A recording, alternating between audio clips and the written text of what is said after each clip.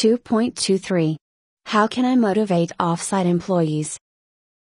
Offsite workers have to feel as if you care as much for them as for those on site. Toward that, you need to interact in person whenever you can. Without personal contact, misunderstandings are more frequent. If you can't meet in person regularly, schedule regular telephone calls with each offsite employee. Set up an agenda for these calls to ensure that you cover all those subjects you intended to cover when you made the call. Know your offsite employees' schedules so you can reach them via phone in an emergency. Tell me more.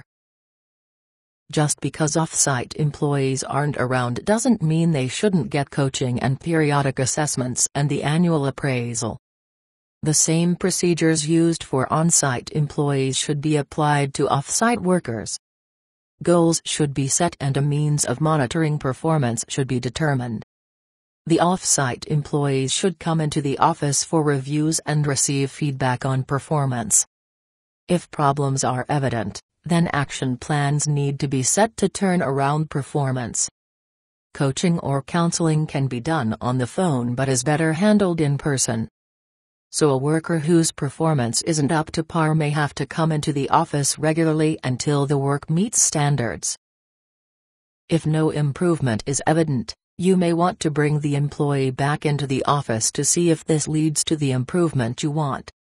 If it proves either unsatisfactory or the employee prefers to work at home, then you may have to terminate the worker. Invite off-site employees into the office for staff meetings. You don't want them to feel that their status causes them to miss out. Don't ask them to attend only business meetings. Invite off-site workers to social events on site as well.